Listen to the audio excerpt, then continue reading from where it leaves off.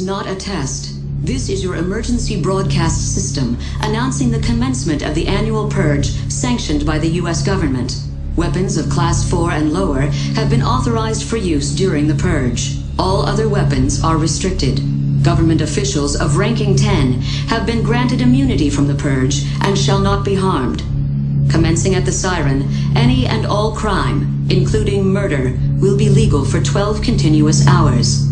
Police, fire, and emergency medical services will be unavailable until tomorrow morning at 7 a.m. when the purge concludes. Blessed be our new founding fathers and America, a nation reborn. May God be with you all.